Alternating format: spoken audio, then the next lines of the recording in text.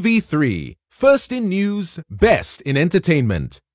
Members of senior staff association across the public universities in Ghana have resumed full services after a week-long industrial action.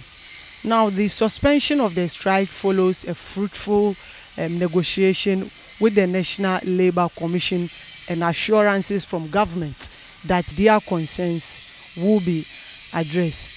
Well, here at the Kwame Nkrumah University of Science and Technology, the various laboratories have been open for students to be able to access them. The various libraries have also been open for students to have access to them. George Anson is the chairman of the KNUST branch of Senior Staff Association of Ghana. If you are at negotiation, until you have finished the negotiation, it has not ended.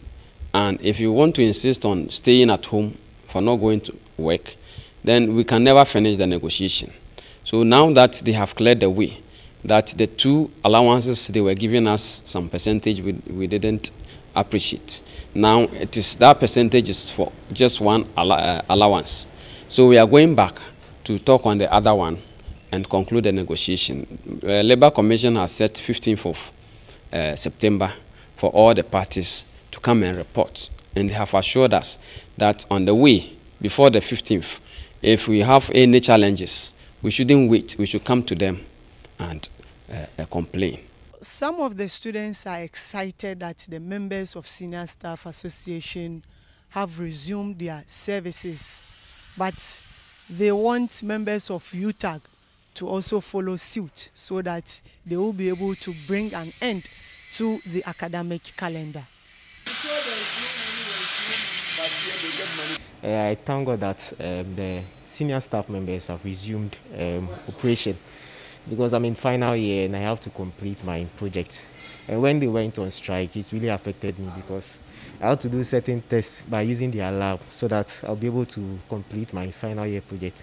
So now that they've resumed, I'm glad because I can now finish with my project. But with the UTAG members still being on strike, it's really affecting us because we want to write our exams, then we finish school.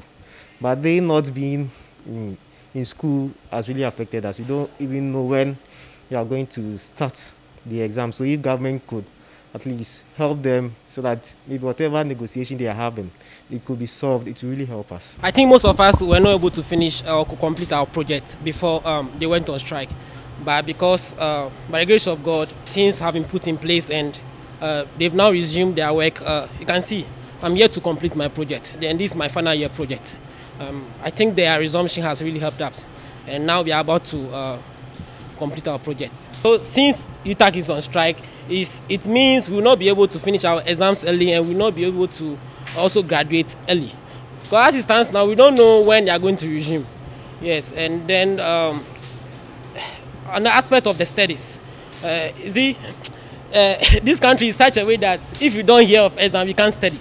So, in fact, we have the slides over there, but it's like you can't study because everything has been paused right now and we don't know our left or the right.